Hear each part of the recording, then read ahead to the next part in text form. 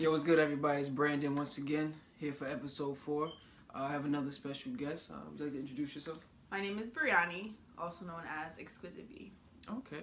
So, reason why I brought her here, she started a segment on Instagram. Is it mainly on Instagram, right? Yeah, it's mainly on Instagram, but it's also, I post the videos on YouTube and they're also on my blog, but Instagram is my main platform.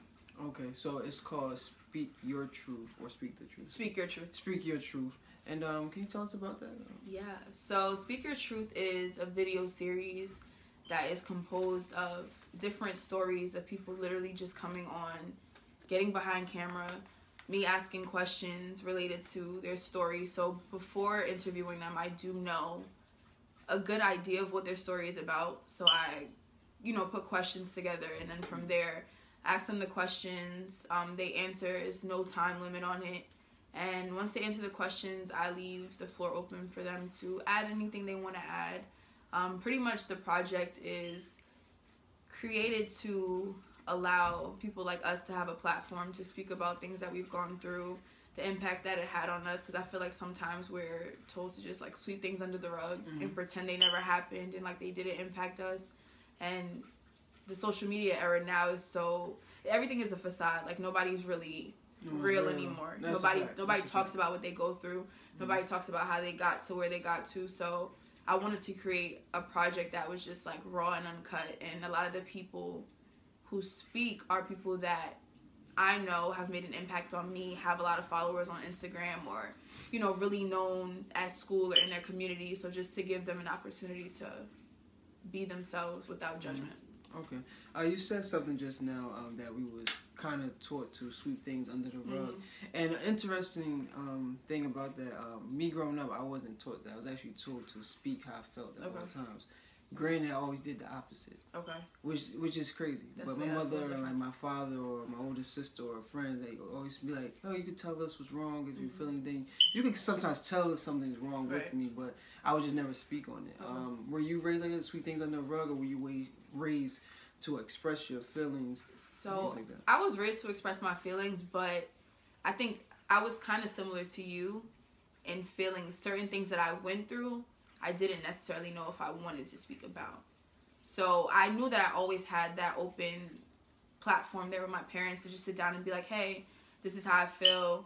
This is what I'm going through. But certain things I felt like, I don't really know if I want to share that because I was afraid of being judged, or I feel like maybe they won't understand where I'm coming from. Or so I did have that opportunity to speak and be open with my family, but sometimes like you, I chose to just, I'm gonna figure it out on my own, or I'm gonna hold this in and kind of just see what happens. So it's very similar to you. Okay, so you're like 4 episodes in. Yes. Out of the 4, which one almost made you cry?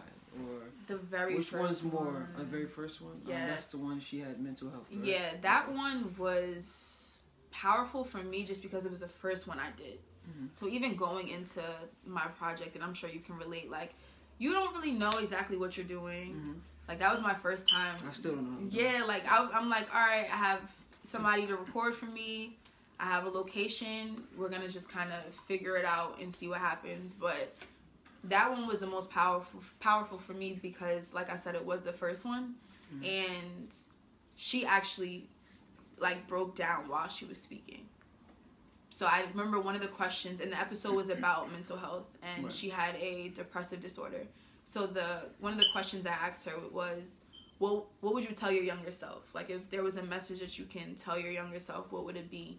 And just to see how much things you go through in your childhood carry out into adulthood, and what she started talking about, if I could go back and tell myself anything, this is what it would be. So I feel like that was one of the most like raw episodes, and everyone was really good in their own way. Like I love every episode that I had the opportunity to record, but that one specifically was like it. Okay, speaking of mental health, have you ever been close to anyone who dealt with mental health? Because I know I have. I think the first experience was in 7th grade. This kid that we wasn't the best of friends, but we was cool, and he hung himself. Oh wow. I never forget his name. I think it was after like Christmas break. It was one of them breaks, I think. and he just didn't come back. He said he hung himself.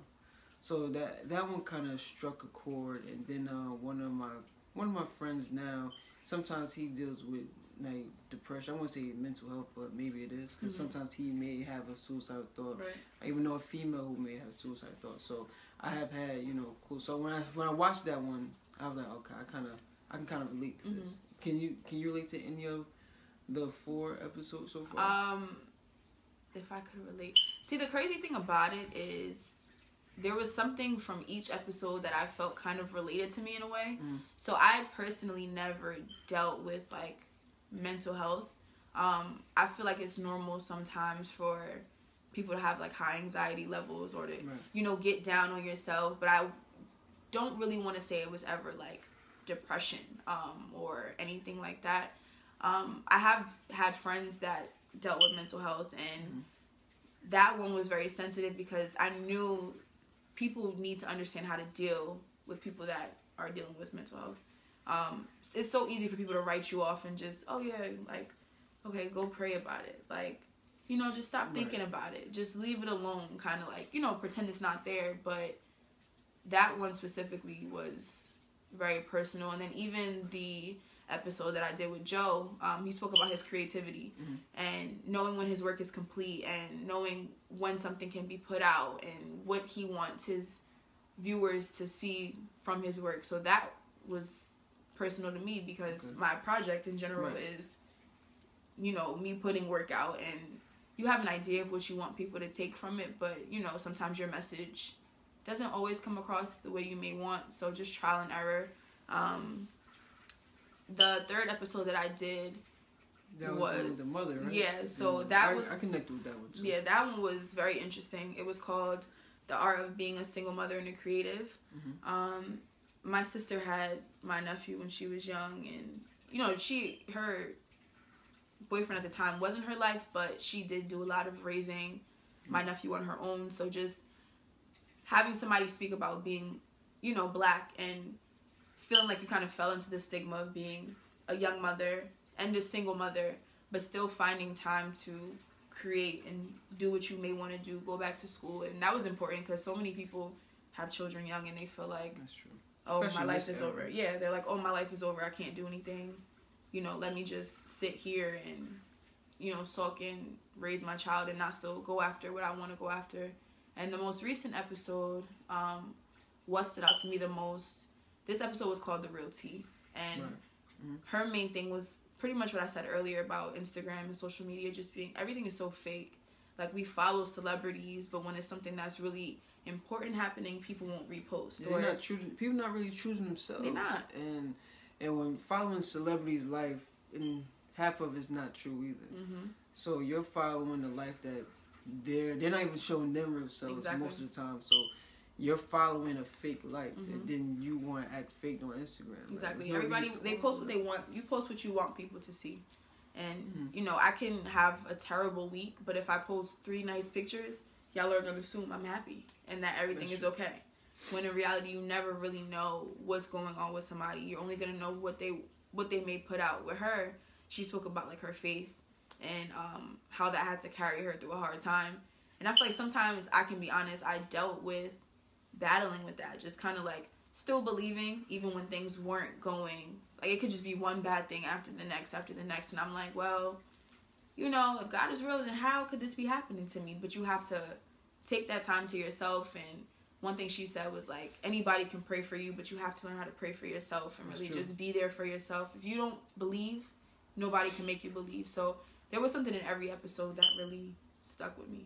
Yeah, just to touch on that, because you said pray for yourself. I don't know if you watched my story. Every day, wake and pray. She... Every day. She's a fake fan. So, I legit wake and pray. Like, I legit wake up, and I legit pray. I just say a few words.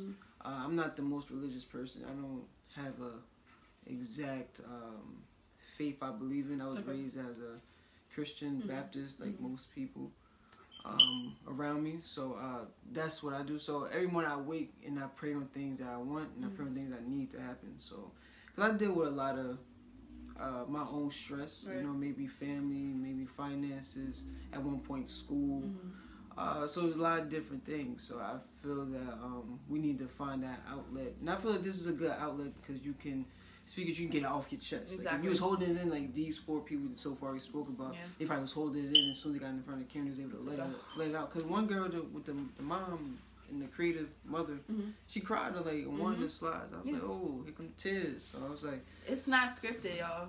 It's not. It's literally not. But you're doing this, right? Will we ever see an episode about you? So yeah, each season I do want to have more than one season. I'm hoping to do at least 5 episodes each season. Okay. So the 5th one, which will be the last one, is going to be about me. Oh, it's gonna be you. Yeah. Okay. So how does that work? Is it you asking yourself the question? No. So actually, closest friend. Or... So you know Jadea. Yeah. So Jadea is my camera lady. Like she's been holding me down throughout everything. Any recordings that I have, she's recorded for me. We've edited together. What I'm gonna do is, and I'm actually planning to record it this weekend, is kind of just get same thing I do with other people. They give me the title of what they want their episode to be, what it's going to be about. I create the questions, and that's it. So what I'm going to do is, have my title. I already know what it's going to be about, and I'm going to tell her, like, you create the questions. And then you ask me behind the camera. So who's going to hold the camera? We use a tripod. Oh, somebody hold. Okay. Yeah, it's a tripod. So she's not physically, like, holding it the whole time, but... What's it about? Oh, do I have to spill here? You don't have to. It's just you. No. Okay, so snippet. Actually, no, because this is released when you said this. You want to release it this weekend? Is the 18th a Monday? The 18th is a Monday. It's in 2 Mondays. That's the one. That's the date. Look at God. I'm gonna release it.